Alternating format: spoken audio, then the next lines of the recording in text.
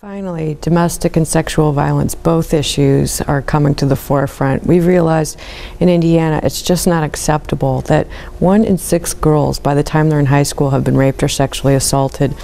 And nationally, more than 7 million children live in homes where domestic violence is prevalent. That's more than the population of Indiana.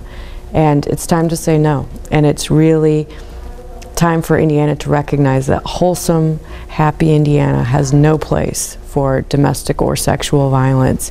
So I'm just so pleased that my colleagues have helped me take on a lot of these issues, and we're doing something about it. Shelters all over Indiana are hurting, and hurting quite a bit. We don't have enough beds for people who want to leave situations of domestic violence, extreme situations, dangerous situations.